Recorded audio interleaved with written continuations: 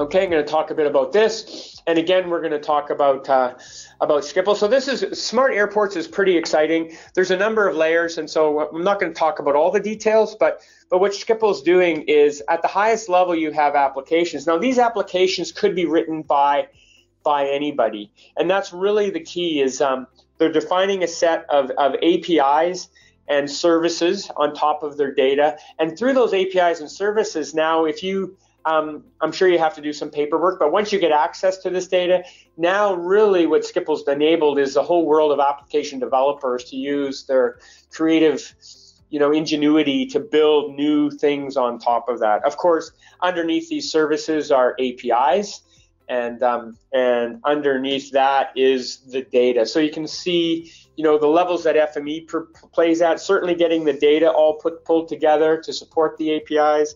We can also build APIs with FME Server and also services. So once you build that, now you can really start to take your airport to the next level by empowering others to build on top of it. And again, it's all about customer experience at the end of the day. So, yeah.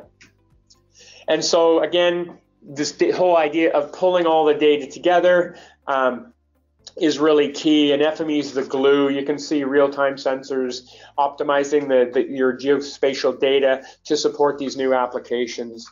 And yeah, so enough on that. And some of the smart airports that we're working with, projects are, you can see them there.